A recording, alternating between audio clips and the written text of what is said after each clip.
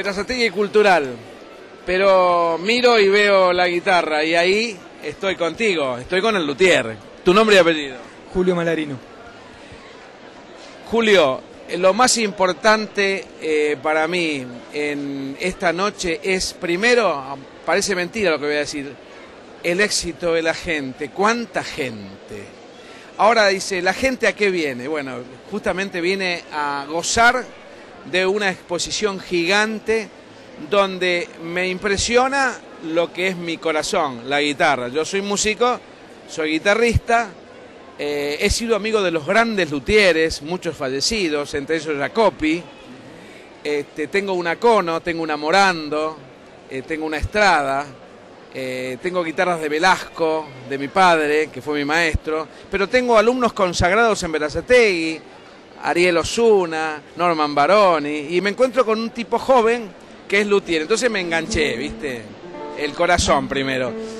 Lo primero que le voy a preguntar a un luthier joven, que me hacía referencia fuera de cámara, ¿qué es lo más importante de un instrumento? Mirá, como hablamos hace un rato, para mí, que lo construyo, creo que todo. O sea, yo deseo que el instrumento suene bien, se vea bien, o sea, digamos, doy por descontado que afine bien y que sea cómodo. Pero para el guitarrista es 100% necesario que sea cómodo, ¿no? Es como que el resto tiene que estar. Si el instrumento no afina, no sirve. Si el instrumento no suena, no sirve. Ahora, si el instrumento no es cómodo, puede servir, pero no para uno, ¿no? Creo que el trabajo del luthier tiene que ver con hacer un buen instrumento para la persona que te lo está encargando. Que sea útil para la persona que va a tocar. Exacto. Yo te voy a robar un poquito la palabra a ver si coincidimos. Me gusta mucho un coloquio contigo porque somos de las cuerdas. Prioridades de un instrumento cuando yo elijo o cuando me ofrecen. Yo viví mucho tiempo una experiencia formidable con un tal Villarruel en Mar del Plata. Me hacía probar las guitarras sin terminar, con los grandotes, los mangos que no podía. Le golpeaba, escuchaba el sonido, el color, la afinación, los armónicos de los sonidos, que alguno se quedaba, el otro no. Entonces he mamado la lutería sin saber hacerla, pero he sido un poco el conejito de la India de los amigos luthieres. Y todos llegamos a una conclusión. Jorge, ¿qué te parece este instrumento? Hasta que no me hacía amigo yo del instrumento, la horma para tus zapatos, ¿no? Que vos decís, es mío. Pero después sí vienen las prioridades. La primera prioridad, afinación. Si no hay afinación, no hay música. Es importante una buena madera, pero yo conocí luthieres que con una madera normal hacían grandes instrumentos. Estoy de acuerdo, estoy completamente de acuerdo. Mira, yo creo que lo más importante es comprender qué es lo que uno está haciendo y de acuerdo a eso poder diseñar el instrumento lo mejor posible con la tabla que uno tiene en la mano. Por supuesto que cuanto mejor sea esa madera, más amplia es la posibilidad, pero no alcanza solamente con una buena madera. No sé, yo compro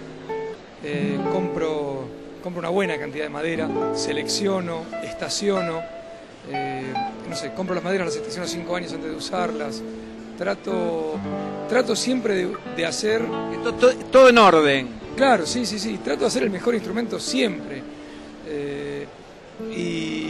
Pero no alcanza solo con la madera. Creo que al revés, creo que el trabajo más importante es el diseño y prestarle atención a la tabla que uno tiene en la mano para trabajar. Una palabra que hay que usar mucho en los artistas, la intuición.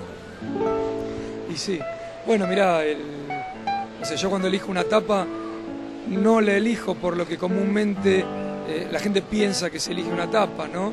O sea, yo no la elijo por lo junto de la veta, la elijo por la flexión que tiene, la compruebo con los dedos, la flexiono, o sea, la sostengo de las zonas nodales y la flexiono como para... Te vas haciendo amigo de la madera. Y voy sintiendo cómo reacciona, o sea, qué flexibilidad tiene.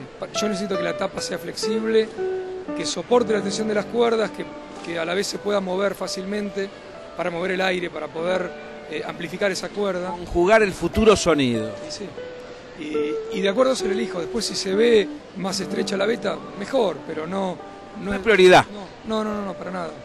A mí me impresiona mucho cuando veo un instrumento la posibilidad de soplar la boca y el aroma y es como si me estuviera enamorando, ¿no es cierto? Como un murmullo. El asunto de los armónicos.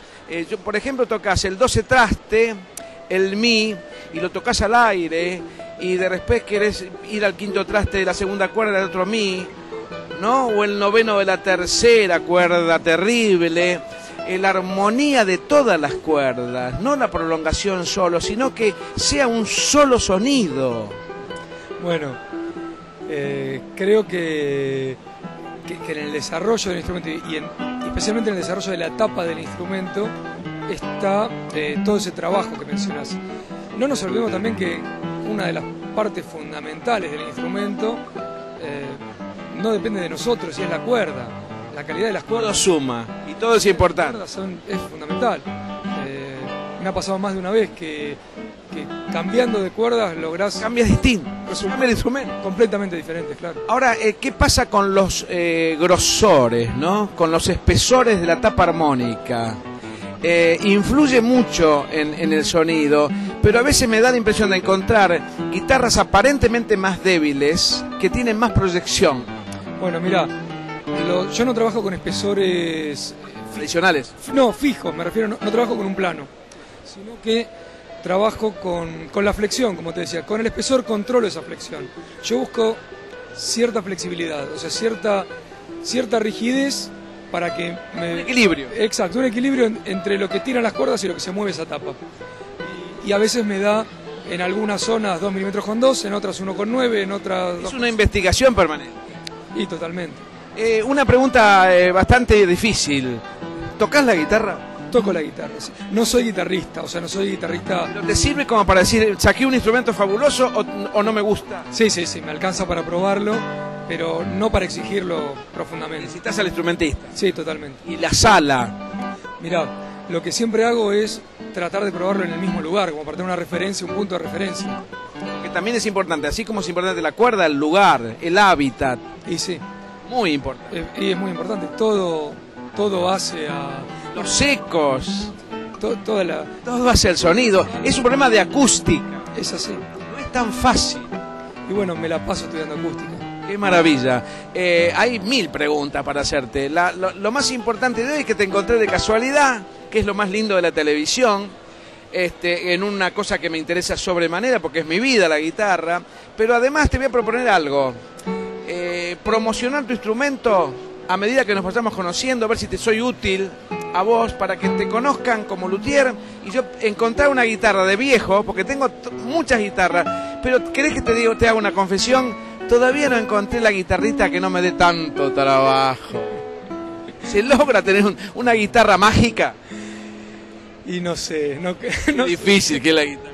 Mágica no sé, pero algo que se acerque bastante a lo que te gusta, a lo que a vos te gusta, sí puede ser. Antes de morirme una guitarra que no ponga yo el 80%, que ponga el 20%. Es difícil, el 50%.